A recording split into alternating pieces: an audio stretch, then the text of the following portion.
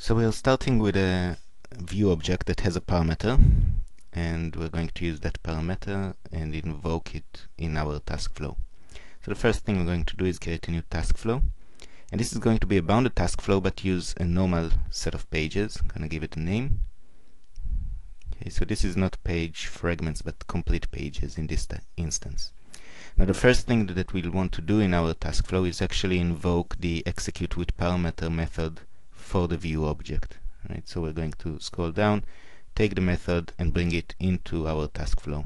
This method expects a parameter, which would be the department ID, and we're going to pass it on a page flow scope. So we're going to pick a page flow scope and just give it a name. So in this case we'll just call it depth ID, and we're going to copy this because we're going to need this later on. Right, the next thing in our TaskFlow would be to actually have a page that displays the information, and of course we want to connect the two with a flow.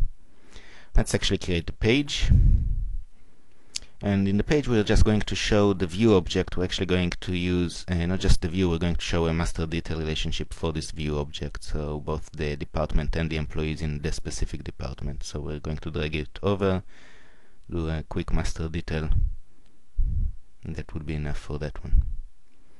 Right, one more thing that we need to set, or actually two things on the TaskFlow. If we double click on it, right, and go into the properties of the TaskFlow, we'll have an area here for parameters that we can pass to the TaskFlow. So we're going to define a new one.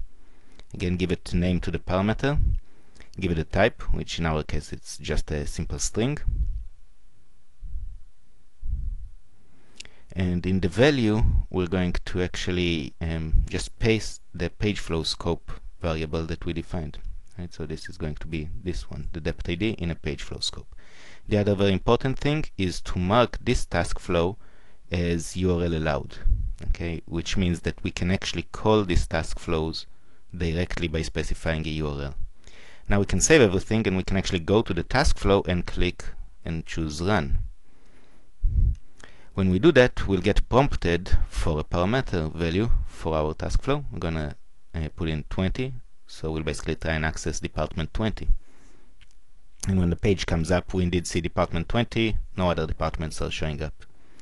Right, we can actually go to the URL now, and if we actually scroll to the end, we'll find the place where there is the value. We can remove everything after that, and we can change it to another department. So let's say department 50. Click on it, and then we get a page that displays department 50 with the employees for department 50. You can also find out the URL for this thing directly from the log window. This is actually the URL, and you can see the parameter in there, so just copy and paste it and use it wherever you need it.